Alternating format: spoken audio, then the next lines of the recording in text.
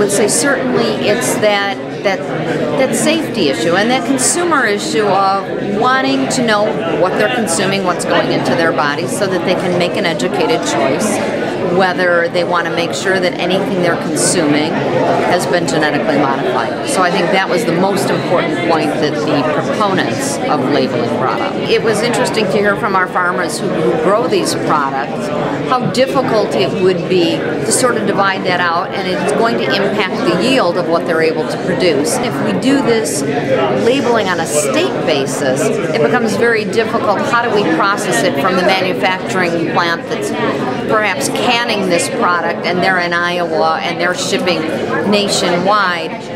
How do they label it if Illinois is different than the other states?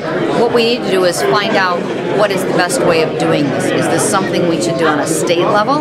Is it something we should do on a federal level? And what's going to be the impact of those decisions? For all of us as a panel, when we do hearings like this, it's so that we can learn as much as possible, so when we pass a bill, it actually is the best bill we can pass and it makes sense to do it.